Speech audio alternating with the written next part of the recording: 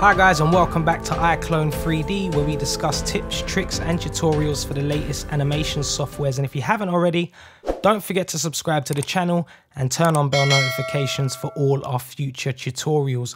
You can also follow me on Instagram at iClone 3D. If you'd like to donate to the channel, you can use my PayPal email below, and any donations are greatly appreciated.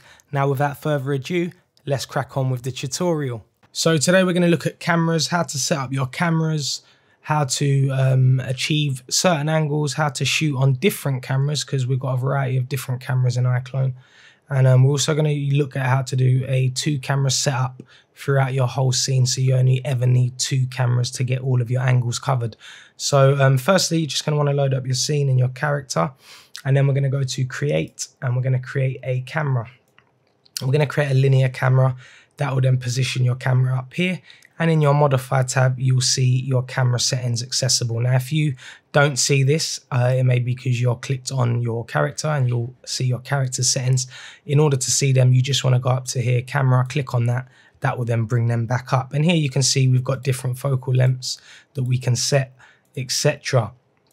Now what I'm going to show you is a cool way to change your camera style using real world cameras. So to do that, you want to just come down here to your film back, and here you can see it says full frame, and if you click that, it's going to open up a drop down menu, and you're going to see a lot of different cameras that are real world cameras. So you can see we've got Red Epics, we've got Arri Alexas, we've got Canons, Sonys, etc. So you've got real world cameras here that will give you real world views. So if I click on that, at 50mm, you can see that's pushed more in, and you know, that's given us a much closer focal range.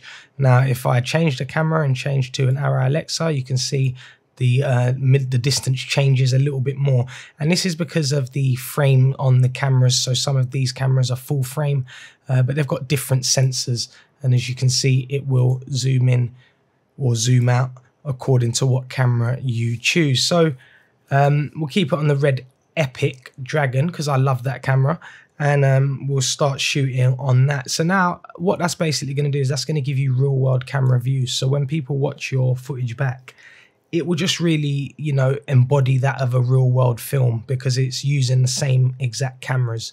So you're getting the same kind of feeling that those cameras give you in a real world use. Now, that's one way you can pick your cameras. So you just use this section here, and then of course you can change the focal length, etc. We'll leave it on 50mm for now. What I'm going to do next is show you how to change cameras and, you know, get multiple different angles just using a 2-camera setup. So what you want to do is create a second camera, and now we've got 2 cameras. So we'll just go to our camera 1. So what we're going to do is we're going to go down in the timeline to 25 frames, and then we're going to switch the camera here. So if we just click on our switcher at 25 frames, so this is this little switcher menu here, just right click and then go down to camera list, and then we can pick the second camera. So at this point it will go into our second camera, which is this one. So I'm just going to change the angle on this. I'm just going to move it here. And what we'll do then is go to camera. So in order to see the switch, you want to turn on camera 1, your first ever camera, and then you want to go to the beginning, and then you want to turn it on to switch. And if we hit play, you'll see very quickly that changes. So I'll just give that a little bit more time, maybe 75 frames, and we'll just go again. And then you can see that switch. Now, what we're going to do here is a really cool trick, so we don't have to keep adding new cameras. We're just going to use the 2 cameras that we've got to create all the shots that we need. So to do that, we're just going to go on our second camera here. We're going to go down to where we want it to switch, whatever frame that be. I'll say here, and we're just going to right click, and then we're going to go camera list, and we're going to choose camera 1. So if we go now to the beginning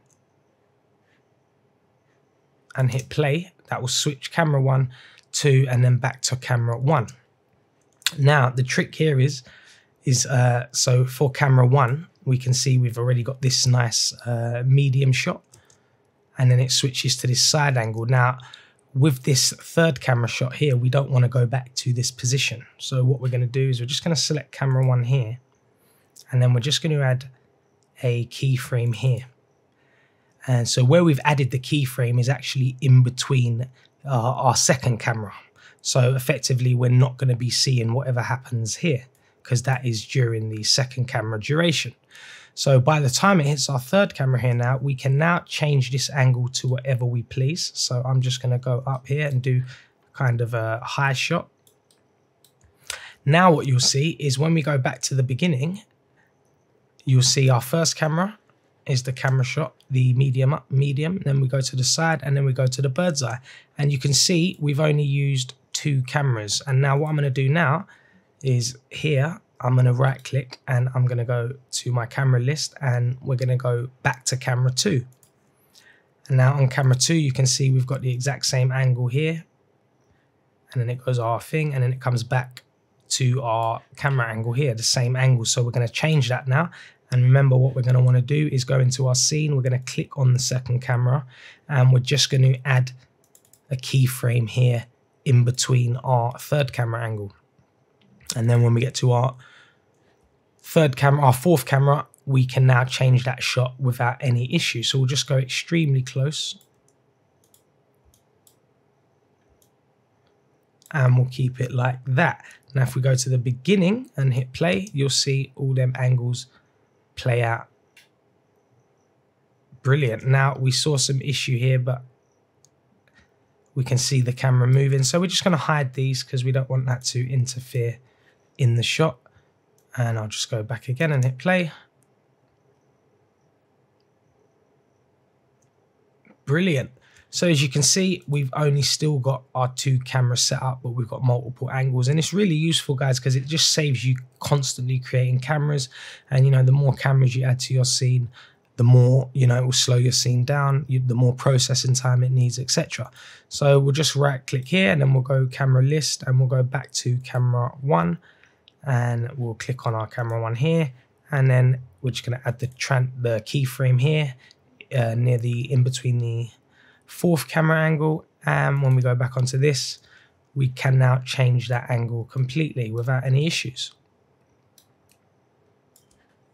So if I go back to the beginning, you'll see that's changing into all our angles, and we are only using a 2 camera setup. Again, I'll just do one more example. So we'll go camera list, and we'll go back to our second camera, which is this close up. And remember, before you move anything, you just want to go onto your second camera and you want to add the transform key. Very important step. If you don't do that, it will cause issues and you won't get the kind of smooth transitions you're creating. So here now we can then change this, and let's just go to a complete bird's eye view of our character here. And we'll now go back to the beginning, and you'll see that's going to play all the angles that we've created. So this is really useful, guys, because it really does save you constantly creating new cameras. You can just use a 2 camera setup and get all your camera shots and all your camera angles. That concludes your tutorial, guys. Really hope it helps, and I really hope it helps you get really creative and make some awesome animations. Hopefully see you again soon for another tutorial.